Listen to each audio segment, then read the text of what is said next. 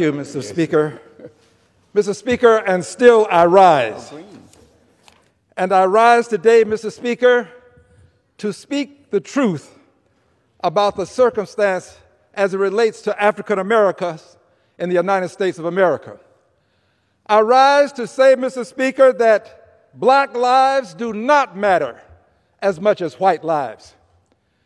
If black lives matter as much as white lives, Mr. George Floyd will still be breathing.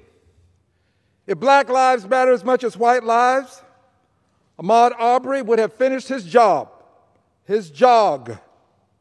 If black lives matter as much as white lives, Christian Cooper wouldn't have been falsely accused. Black lives do not matter as much as white lives. Why? Because we tolerate hatred, bigotry, and invidious discrimination. We tolerate it, and because we tolerate it, we allow it to be perpetuated. We in this country have the power to do something about the racism that exists as it relates to black people. We have tolerated it since 1619 and the arrival of black people in the Americas. But it's time for us to do something about it. We've had the opportunity to do something when the chief executive officer of this country is a racist and a bigot. We should do something about that. And we had the opportunity to, but we did not. We tolerated it. And there were some who went so far as to almost justify it with some of their commentary about the comments that were being made. Oh, he's just a jerk. Black lives matter, and we ought not tolerate it to the extent that we have.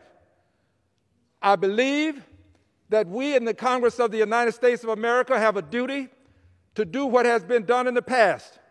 We declared a war on poverty. We declared a war on drugs. Why not declare a war on racism?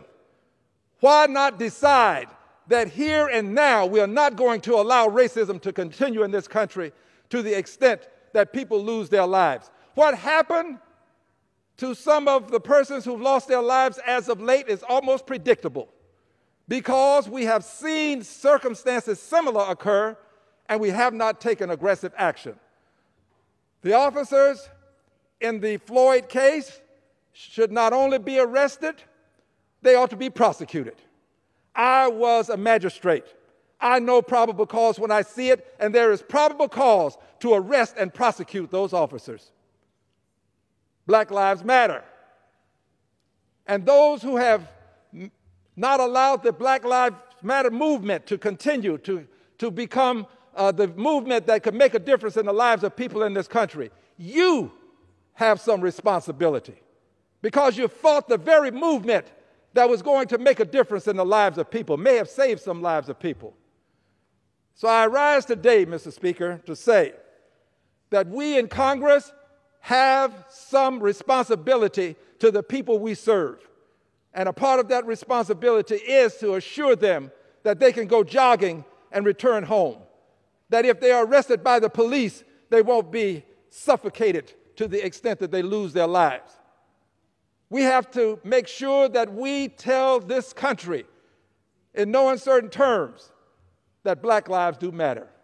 And finally, this. It's not about Democrats and not about Republicans. I'm not blaming the Republicans for what's happening. I'm not blaming the Democrats for what's happening. I'm blaming people who hold public trust and tolerate hate and invidious discrimination.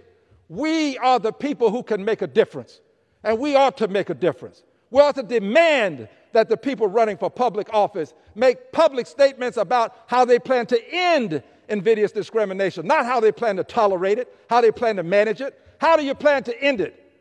How do you plan to end it in banking? How do you plan to end it in hiring and promotions?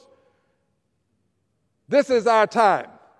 If we don't do it now, when will we do it? No candidate should be off limits. Every one of them ought to have to tell us what they plan to do.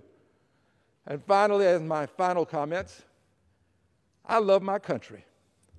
And because I love my country, I feel that I have this duty, obligation, and responsibility to speak up when these kinds of injustices occur. I love my country, Mr. Speaker, and I yield back the balance of my time.